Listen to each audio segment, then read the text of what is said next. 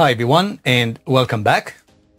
In today's video I'm going to demonstrate how to use the TASCAM Model 12 in a standalone mode connected to an external keyboard, in this case my Korg Pa3x, or it could be a MIDI sequencer or synthesizer or sound module, anything basically that has MIDI in and out and has audio out. And the MIDI will be connected to the MIDI in and out of the Model 12 to clock synchronize the Model 12 with my keyboard or the sequencer. And the audio output, I've got the left and right connected to the left and right input of my channels 9 and 10 as a stereo signal. On my TASCAM Model 12, I have the option of the MIDI selected to send MIDI clock and song play position, SPP, turned on. So that way, whenever I press play, stop, fast forward, rewind, and record, and when I change the clock signal of my keyboard from internal to external, it will follow the Model 12's MIDI clock and song position. So basically, my Model 12 is becoming a master clock, and my keyboard will become a slave device. So master and slave.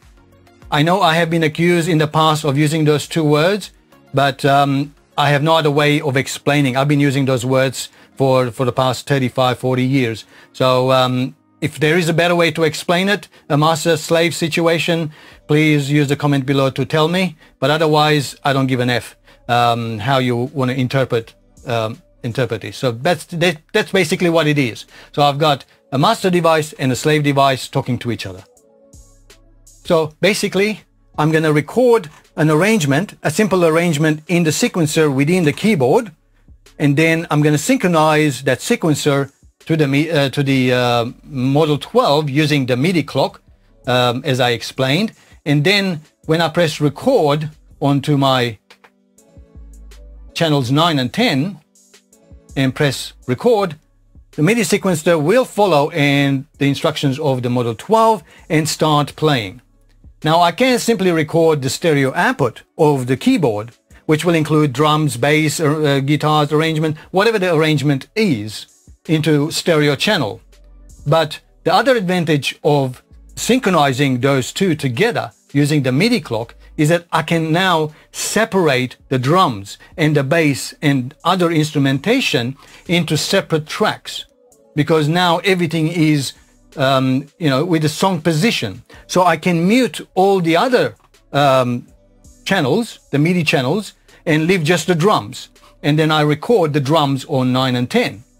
And then when I return back to the beginning of the song and choose another input to record, let's say, my bass, and then mute everything else other than the bass, and then press record again. So while the drums will be playing from my multi-track recorder within TASCAM, I can record the bass guitar, and so on. So that way I can separate all the different instrumentation within the TASCAM Model 12, so that I can add different effects or apply different mixing, maybe put some automation during a mixdown, make the song a bit more dynamic, because everything in the keyboard and the sequencer is looped. So whether it's 4 bars or 8 bars, and you're listening to the same loop over and over again. So by separating and automating it, I can give a little bit more dynamics. I can make the song more lively as much as I can using the arrangement of the keyboard. And then of course I can add maybe guitars, acoustic, electric guitars. I can add vocals, background vocals, and I've got enough channels to be able to do that. Well, I hope that sets the overview of what I'm trying to do. So next, let me record a simple arrangement of a song that a style that I have selected into my sequencer, and then we'll apply the synchronization, and then we start recording each instrumentation on separate tracks. I have my 5-pin DIN MIDI connection, which are these things here, connected at the back of my keyboard. One is in, one is out, And that's the only way you are able to connect the Model 12 to an external sequencer. You make sure that your external sequencer does support 5-pin DIN. If it doesn't, if it's USB only, then this obviously won't work. Because remember, Model 12 is running independently. There's no computer connected in this scenario at all. So let me connect that at the back of the unit. And that's MIDI out to MIDI in, and MIDI in to MIDI out, and vice versa. And then we're going to be able to utilize that later on.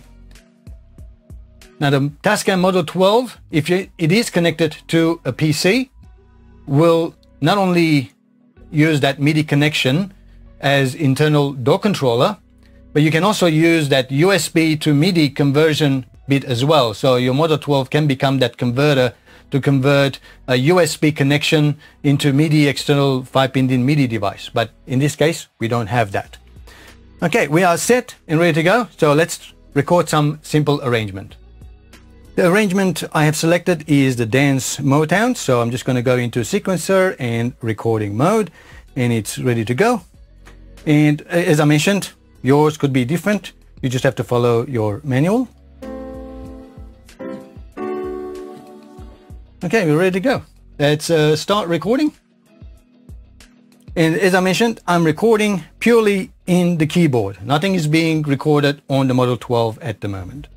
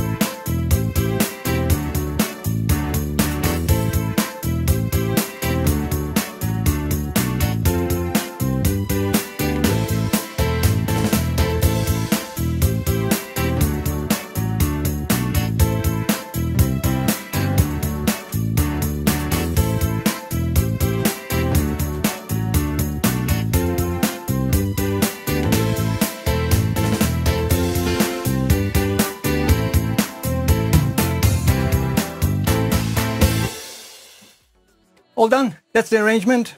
Hopefully it was short enough and sweet enough. And now I've got the sequencer and all played. Now I can play it back.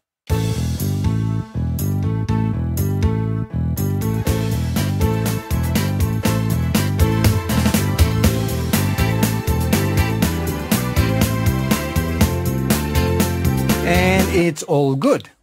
So let's set the clock from its internal tempo or timing into the external on my keyboard, and you can do the same on your system as well. I'm just going into my MIDI setting and selecting from internal to external MIDI. Simple as that. Now it just won't play because it's waiting. It's just waiting for my Model 12 to actually send a signal. So now I should be able to press play on my Model 12 and my keyboard should actually follow. That's what we are hearing right now.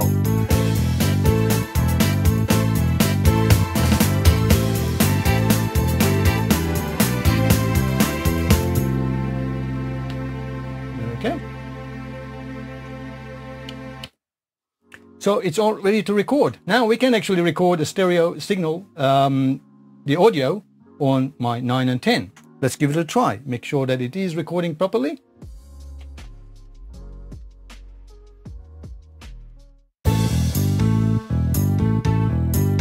Of course, now everything will be synchronized to the tempo within TASCAM,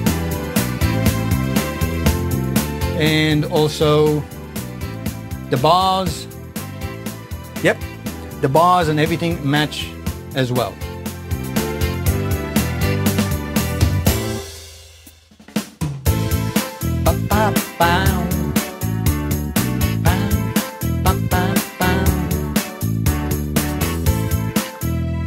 Okay, we're all good.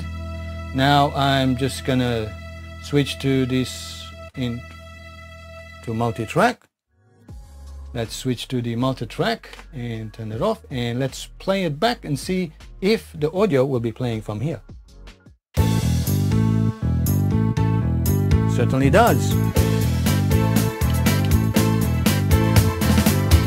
As you can hear, there's no sound from there. That's coming back from the multi-track recorder. So I can apply compression, EQ, and everything else.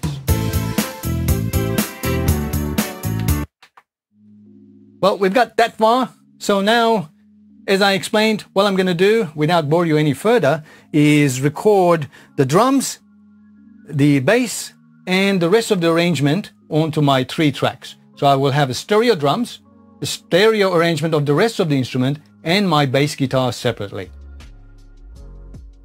Okay, I've done all the recording. I've used 3 tracks, 5 all up, because I've got 2 stereo and plus the bass. So I've recorded drums on 1, the rest of the instrumentation on another stereo, 7 and 8, and my bass is on 6. So now I have 1, 2, 3, 4, 5 available channels that I can record, as I mentioned, acoustic instruments, guitars, vocals, etc.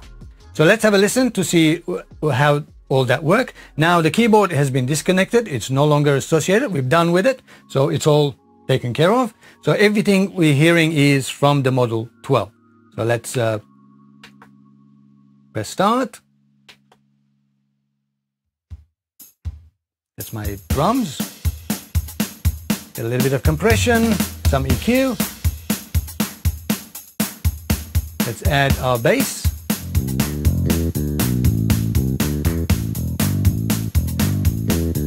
And the rest of the instrumentation.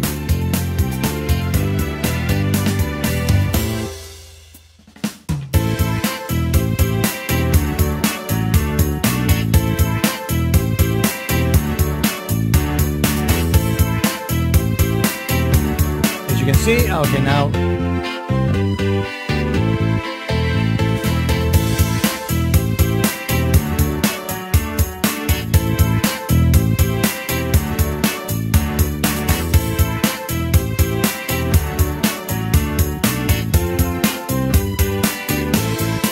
of course we've got our bass, and we can adjust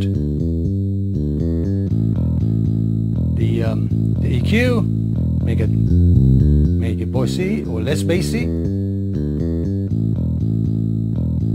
Or we can even completely replace the bass and play live bass if we wanted to. So that way.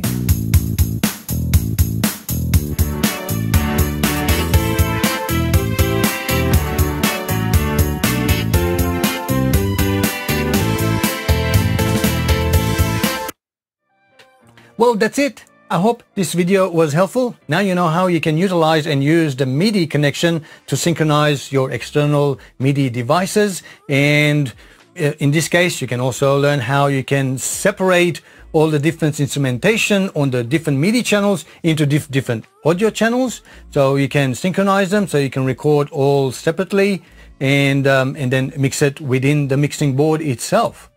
Of course, you can copy those files from the SD card into your DAW and do further mixing and editing if you wanted to, but this is recording without any external computers or anything else.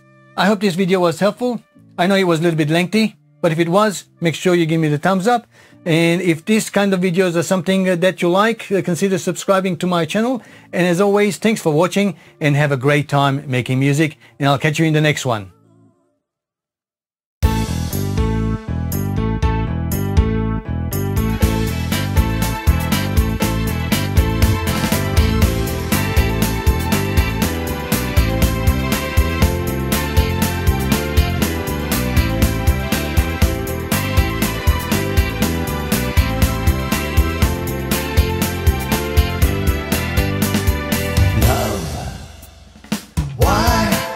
You see, we're not meant to be. Sky is falling on me. Love set me free. Why can't you see? We're not meant to be. Sky is falling on me. Love set me free. I did what I could, I gave what I had. Why can't you see? Set me free. I did what I could, I gave what I had. Why can't you see?